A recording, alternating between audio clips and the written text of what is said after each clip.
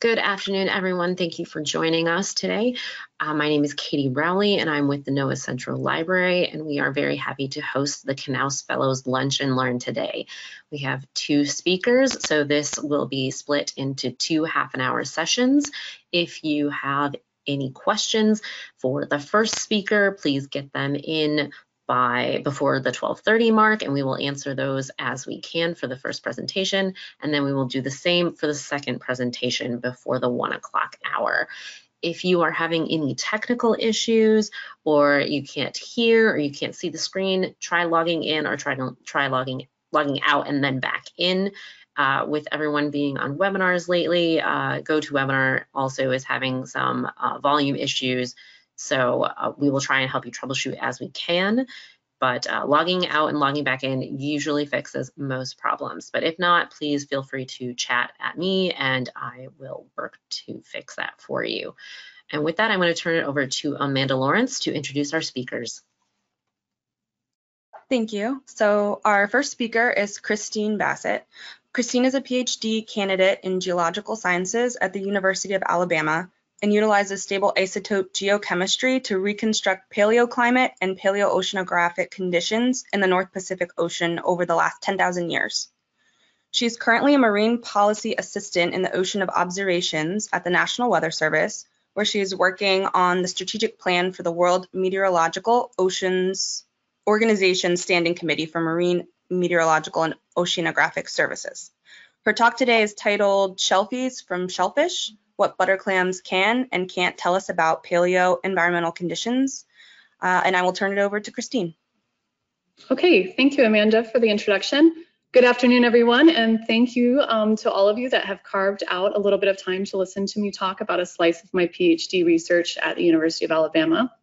I'm working with a rather interdisciplinary team of archaeologists and geoscientists to create high-resolution reconstructions of changes in past ocean and climate conditions in the Aleutian Islands over the last 5,000 years or so. And then we want to compare those changes to shifts in biological communities to see how those communities have responded to environmental stressors and changes through time. And so my part of this puzzle is to contribute to the baseline environmental data for this project so that the archaeologists on the team can then go back and compare changes and assemblages from the sites that we'll be comparing in the future.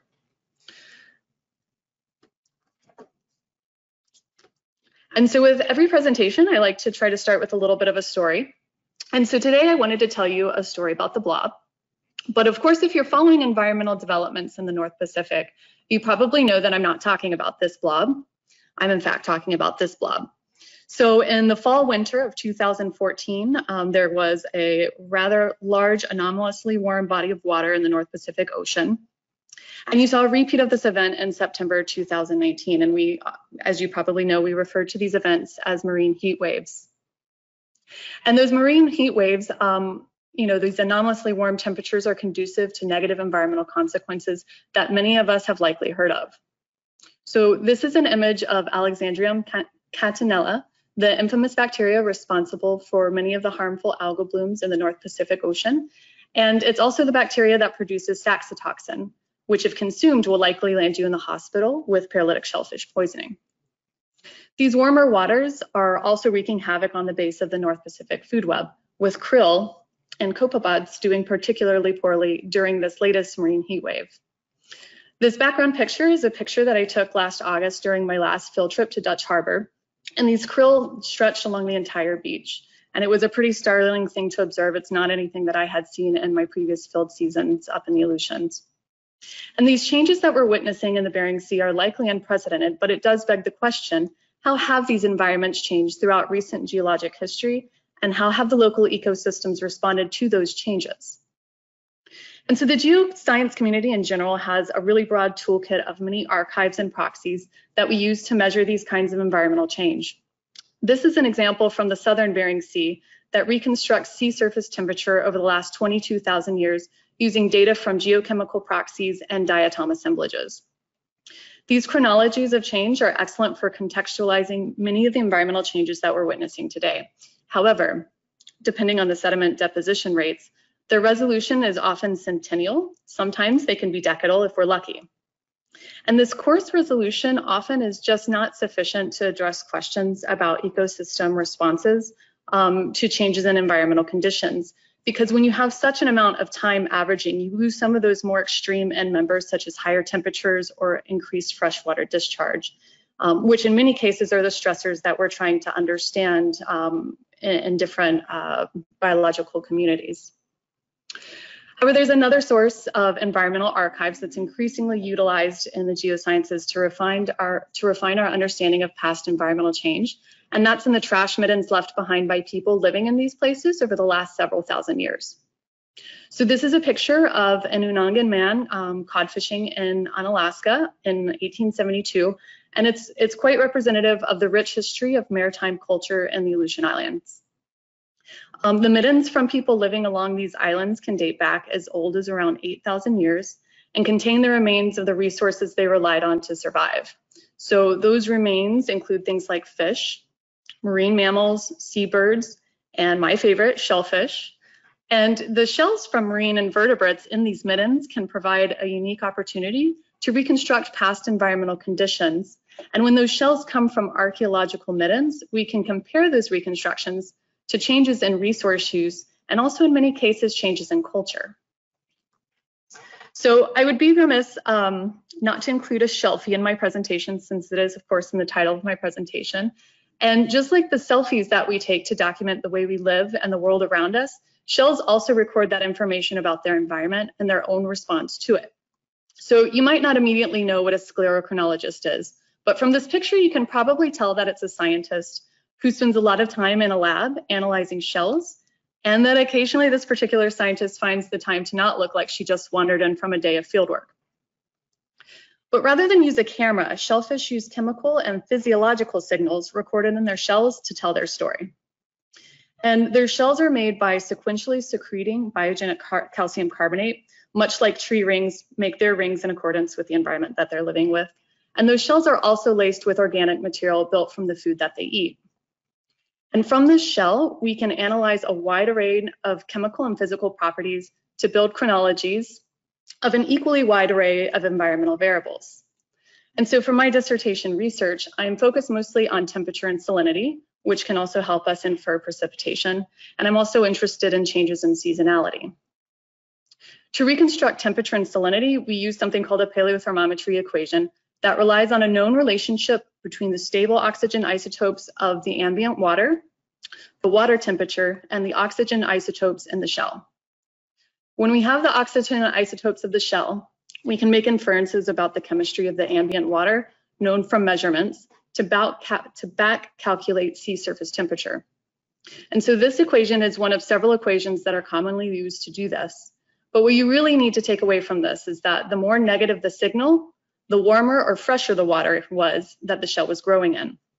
And then the more positive signal would indicate a colder or saltier environment. And so for every 1 per mil shift in water, you'll see a 1 per mil shift in the shell value. And similarly, for every 1 degree shift in water temperature, you'll see a 0.25 per mil shift in the shell value. And you'll want to remember this because this will help you understand the data that I'll show you shortly. So one of the most abundant and well-preserved shellfish in archaeological middens is Saxidomus gigantea, known as the butter clam. And Saxidomus gigantea is a valuable species of shellfish because it has a very wide biogeographic range, living in habitats from San Francisco Bay to the Aleutian Islands. It has a lifespan of about 20 to 30 years, and so you can get a relatively long chronology depending on the resolution that you'd like to achieve. And it's also notable because, like tree rings, these shells will put down annual and lunar daily growth indicators, and so you can actually gauge where you are throughout the lifetime of this organism based on those physiological indicators. Something else that's important to note about this species is that they have a temperature tolerance of 5 to 6 degrees Celsius as their minimum, and so they don't typically like to grow in water temperature that's colder than that. And then they tend to hang out in sandy, gravel, and low intertidal zones and only burrow to about 20 to 30 centimeters. And of course, the most important thing is that they're incredibly abundant in the archaeological record. And so what that means is that in archaeological sites that span across the Pacific Northwest, we can get temperature and water reconstructions and environmental reconstructions from those archaeological sites throughout the archaeological record. So in many cases, again, that's as long as 10,000 to sometimes 13,000, 14,000 years old.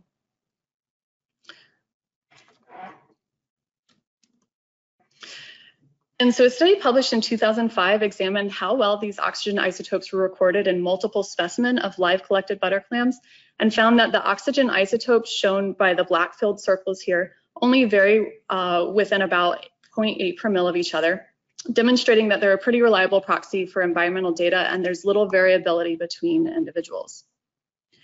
In 2009, a more comprehensive study was published that used a paleothermometry equation to reconstruct sea surface temperature from shell oxygen isotopes and then compared those values to satellite measurements of sea surface temperature. And you can see from this graph above that it was a fairly reliable reconstruction, but there are still some uncertainties, and part of that is likely because when you're using the satellite observations as a proxy for sea surface temperature, you're not getting that in situ temperature value. And the other reason that there are differences in the reconstruction versus the observed temperature is that we often make assumptions about the delta 18O value of the water based on one value, but in reality, that delta 18O of the water is varying seasonally depending on freshwater input, particularly in spring and summer. And so then finally, as part of my master's work, I compared all of the published oxygen isotope values from studies including butter clams.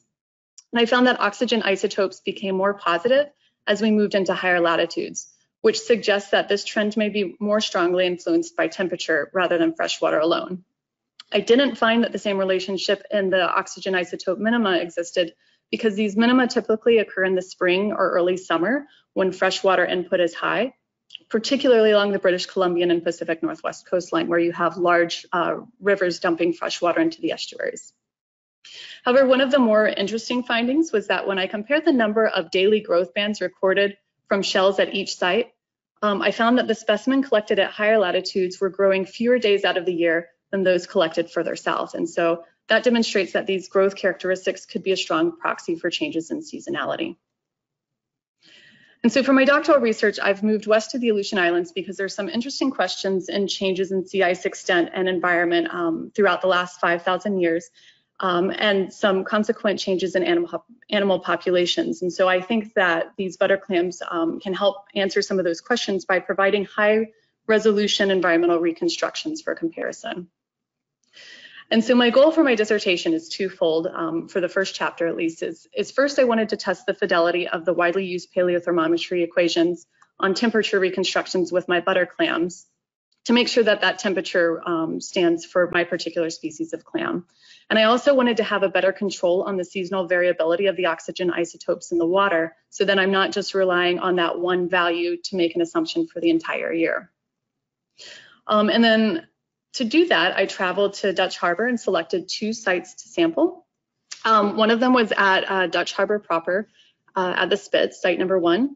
And the second one is a site called Little South America, named for the shape at site number 2 that looks like the continent of South America. And to test this question of the relationship between water chemistry, temperature, and shell chemistry, we installed temperature loggers that would record sea surface temperature for the following 3 years. We also worked with Melissa Good, the local sea grant agent, to collect weekly water samples that would allow us to better control for that seasonal variability in water chemistry. And then I returned 3 years later to collect live samples of butter clams so that I could compare the oxygen isotopes in their shells to the observational data that we had been collecting for the previous 3 years. And so to collect the clams, I employed 2 different sampling strategies. Sampling for butter clams on Alaska was not the same experience that I had in Kodiak, where you had these large tidal flats where you could easily dig holes into the sediment to find your clams. And so I dove for many of my clam samples, and the most reliable strategy was actually relying on Pycnopodia sea stars that feast on butter clams and flipping them over to see if they were in fact eating a clam and taking their dinner, which I'm sure they much appreciated. The other strategy that I employed was trying to do the same strategy that I had done in my master's thesis on Kodiak, where I would dig holes and collect clams from the same clam bed. And then I brought all of those samples back to Alabama, where I would sample them from the ventral margin, or the edge of the shell, the growing edge of the shell, where the last growth occurred before I killed each of the shells, and then sampled towards the umbo, using the annual growth bands to ensure that I included at least one winter in my data. And so to date, I've sampled 3 shells per site, and I've taken a total of between 80 and 100 samples per shell. And comparing the number of samples per shell to my preliminary temperature data, I've determined that I have about fortnightly resolution on my data. And so the first thing to note here is that the oxygen isotope values at the ventral margin, so to the left of my axes here, representing the last date of growth again, are remarkably similar among the 3 shells that I measured. Only all of them are approximately negative 0.5 per mil. I also noticed that it's likely that the isotope values are actually recording freshwater pulses and or major precipitation events, demonstrated by the negative isotopic excursions in my values. I also observed that for the first winter peak in isotope values, there was only about a 0.2 per mil difference among my specimens, so they're pretty reliably recording those winter values. And then finally I was able to identify clear winter cessation indicated by sharp peaks in isotope values. But then there were some that were less clear. So for example, the 1.7 per mil value for sample US4 doesn't have a clear peak that you see in some of the other samples. And that might indicate that the winter temperatures were likely fluctuating above that 5 to 6 degrees Celsius growth threshold for those better clams. And so at Little South America, the results are similar, but with some noticeable differences. I didn't have as nice of an agreement in my isotopic values at the data sacrifice, so they ranged from between negative 0.2 to negative 0.6. But that, you know, for an environmental reconstruction, that's probably not going to cause too many problems. There's a little bit more variability in that last little bit of growth in the shell, so the curves don't match up as nicely as they did from the shells that I had dug from the same clam bed. Just like my other site, I had seen evidence of winter growth cessation sometimes, but there were other peaks, for example, in sample LSAR1, that it wasn't as obvious where those winter cessation would be. And this is going to be important later because I'll use these peaks to help guide me measure those daily growth bands to determine how many days out of the year these shells were growing. And so finally, I think that the site in general, particularly sample LSA3, might have been more freshwater influenced because you see much more of these negative isotopic excursions. And I think that some of the variability in the sample or the data from the site is probably a result from these naughty Pycnopodia sea stars. So I was changing depths a little bit, and I was collecting clams from multiple different places along the coastline rather than one singular clam bed as I had at the previous site. And so we can apply a similar method on archaeological samples from Dutch Harbor to help us reconstruct some of these same variables throughout the archaeological record and the geologic history. But rather than sampling the surface of the shell, I sample in cross-section to reduce the likelihood of sampling chemically altered shell material from weathering. And so I bisect my shells so that way I can see those annual growth bands clearly and use those to guide my sampling strategy, both for the isotopic measurements and any growth measurements that I do. And so when I look at the isotopic values from preliminary analyses from my archaeological samples, I see that they look a lot like my modern values, where you have the maximum hovering around 2 per mil, and then the minimum is a little bit more variable. It's still approximately between negative 2 to 0.1, or sorry, negative 0.2 to 0.1 per mil. And you see a similar thing when you look at a site from a different age, where the isotopic values are pretty similar. But what you can see between these sites is that there are some differences in the shapes of the curve. Just like the curves from my modern values, you can see that it looks like some of these sites might have been influenced by more frequent freshwater incursions relative to other sites. But the isotopic values alone won't tell a story. And so the next step for me is to compare this data from my modern samples to the temperature and water chemistry observations to make sure that I do have a really good handle on those paleothermometry equations before I apply it to my archaeological samples. But I also plan to compare my data to precipitation records for Dutch Harbor to see if some of those negative excursions in my modern shells overlap with precipitation events. And then I also plan to analyze the number of lunar daily growth bands between each of those winter peaks indicated by the oxygen values to both determine how many days out of the year my specimen grew and to also confirm that fortnightly temporal resolution in my sampling. And so the stable isotopes between modern and archaeological samples do have those notable differences. And there are some challenges and opportunities related to using this method to reconstruct paleo-environments or environments in the past. And some of the challenges are that these clams cease growth at 5 to 6 degrees Celsius. So we'll never know what the actual winter minimum temperature is. We'll only know when it reaches approximately 5 to 6 degrees. So again, you know, it's useful to know what those extreme values are. But we can get at some of the values in the summertime. Another challenge is that paleothermometry cannot really distinguish well between hot or fresh water and estuarine environments because hot and fresh water both give you those negative excursions. But one way we can get around this challenge is looking at how many values are leading down to those negative excursions. So for example, in some of my data, you would notice that there's only one point that was extremely negative surrounded by more positive points, and that would be more likely to indicate an immediate freshwater input rather than a gradually increasing temperature. The other challenge is that we can't confidently determine the provenance of archaeological shells, and so this is one of the things of working with data that is interpreted through a human lens, and that, you know, we don't know if some of these shells come from different bays, or if, you know, somebody has collected one shell and thrown it in the trash midden, or if they're doing the same thing that I did and digging a pit and collecting, you know, 10 to 15 shells at a time. So we have to think a little bit about human behavior and interpreting some of our results. But some of the strengths are that we can qualitatively characterize freshwater influence via precipitation, and, you know, using this, using my method of trying to understand that seasonal variability in Delta 18O, we can also start to tease apart some of the influences of temperature versus the freshwater input. Another strength is that clam growth can provide an estimate for the length of its growing season. So just like I found in my master's thesis, there are differences in the number of days that these organisms are growing in accordance to the temperature of the water that they're growing in. And so if we're looking at archaeological sites from different time periods, we can compare the number of days that shells were growing from one site to the number of days that shells were growing from another site to infer differences in seasonality through time. And then another strength is that there are changes in the length of those growing seasons noted in the archaeological shells. And so that can be a really powerful tool, especially when you start to compare it to some of the biological remains from marine fauna, such as mammals, fish, and birds, to see how they correspond to changes in those populations. And so with that, I just wanted to make a couple of acknowledgements to all the different people that have made this work possible. It is an extraordinarily large amount of work to prepare all of those samples. And so I would not be doing, especially my undergraduate assistants, justice by not acknowledging that. And so with that, I'll take any questions. Thank you so much, Christine.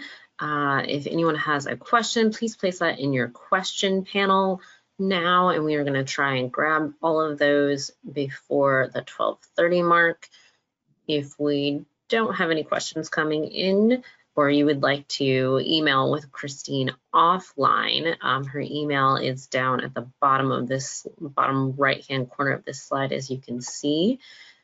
If there are no questions, we will take a brief pause and move on to our next speaker. But I'm going to give everyone another 30 seconds to formulate their thoughts.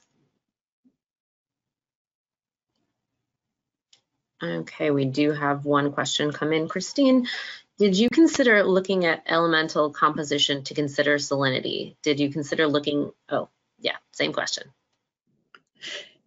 Yeah, so that is something that a lot of people who use bivalves as a proxy for different environmental variables will do, but there's a lot of debate as to how reliable those are, because it's not entirely clear where different elements are accommodated in the shell and if there's any exchange with the environment in the shell. Great. Next question. Is there any interaction between salinity and temperature effects on the 18O value, or are they additive? Yeah, so that's something that I hope to sort of tease apart when I look at my my water chemistry values versus my temperature values. But I think I would be able to answer that more confidently after looking at how those have varied in relation to the shell chemistry. Got it. Next question, and I hope I interpret this correctly. Did you sample beds from the M side of the Alaska Peninsula, north side of the AK Peninsula? Well, so it wasn't actually on the Alaska Peninsula, but I was sampling more on the north side of the island, so facing the Bering Sea. Thank you. Any more questions? Giving everyone 30 seconds to type. Awesome. We do have another question. How can knowledge of past environments help our ecosystems today? That's a really good question. I think that it's a little bit easier, or I shouldn't say easier. I think that having a knowledge of how our past environments look help us better understand what that environmental baseline might have looked like, and it might also help us understand how different marine populations have responded to different environmental stressors, so changes in sea ice conditions or changes in temperature variability or changes in salinity. So that can sort of help us better understand what we're observing today with that historical perspective. Great, thank you. Okay, I am not seeing any more questions at this time. So we're going to take a quick pause and switch over to our next presenter. So everyone, please, if you would like to stay for the next presentation, hold on and we will switch over. Thank you so much, Christine.